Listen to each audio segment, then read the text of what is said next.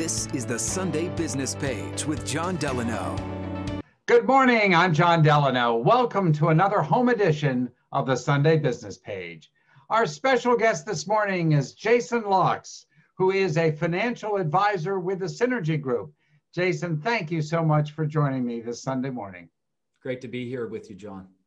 I thought it would be good to have an expert such as yourself help us to understand what it means to have a new president coming in January with respect to our personal finances. I will say that the stock market seems to like the idea of Joe Biden as president and a Republican Senate. It's been going gangbusters. Can you help us understand what's going on here?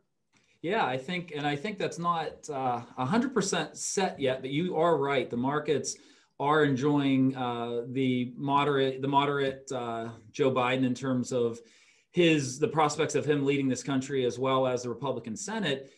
These Georgia runoffs will have something to say about that as well. But assuming that those go as expected, I think that the stock market, in terms of digesting this, likes the fact that there will be more checks and balances in place. The markets tend to do better under a divided government. And that means good news for our 401ks and our retirement plans?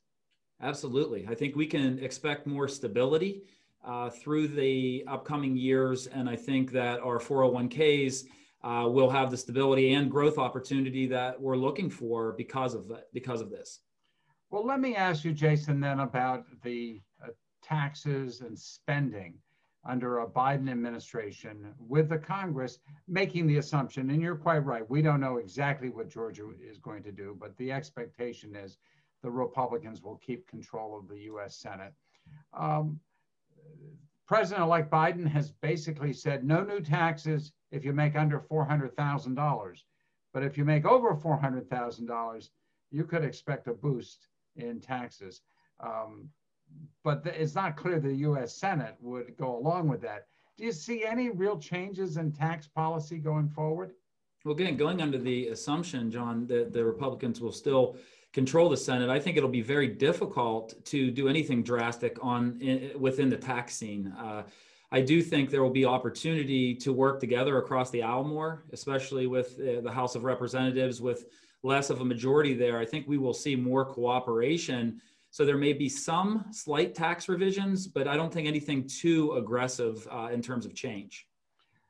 What about Social Security and Medicare? We know that those systems need some help.